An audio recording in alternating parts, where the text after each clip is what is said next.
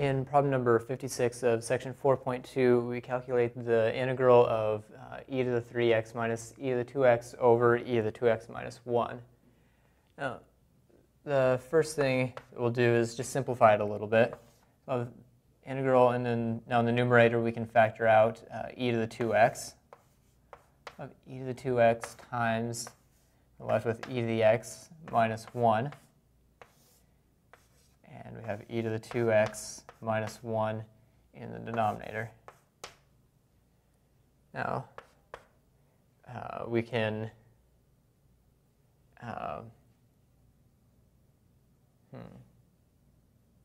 right, so in the denominator we can factor e to the 2x minus 1.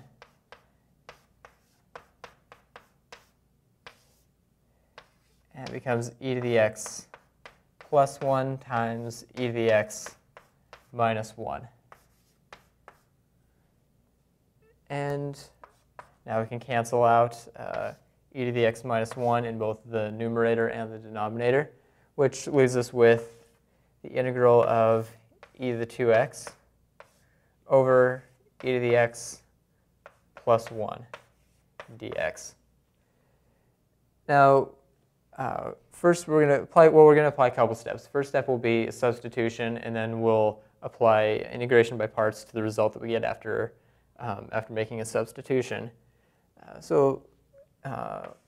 Instead of using the variable u, I'm going to use y so that we can save the u and use it for integration by parts. So if we let y equal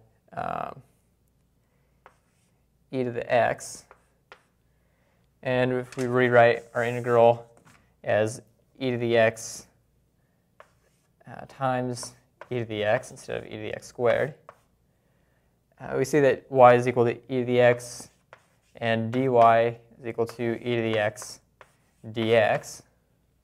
So we can rewrite this in terms of y as the integral of y over y plus 1. And we have e to the x dx is equal to dy. So we have dy. So now we can compute this simpler integral and use integration by parts. So let's let u equal y, and we have du equals dy, and we'll let dv equal 1 over y plus 1. Now, this means that v is equal to the natural log of the absolute value of y plus 1.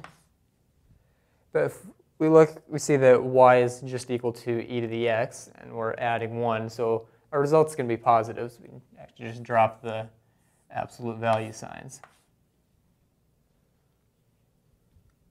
So we can now use integration by parts and see that this is equal to, well, u times v, or y times the natural log of y plus 1. And subtract the integral of v du, which is natural log of y plus 1 dy. So finally, we'll compute the last integral and then substitute in the value e to the x for y.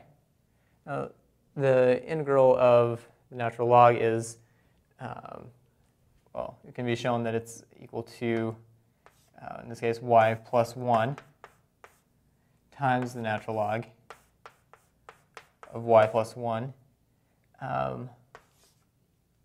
minus value y plus 1. And of course, we'll need to add a constant. And if we simplify this, we get y times the natural log of y plus 1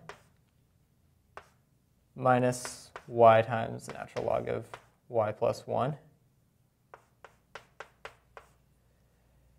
minus the natural log of y plus 1 plus, let's see, plus y, and we can just write plus c and readjust our value of the constant so we don't have to add the plus 1. So our new value of c is just equal to the old value of c plus 1. So the first two terms cancel out. And we finally have negative natural log of y plus 1 plus y plus c.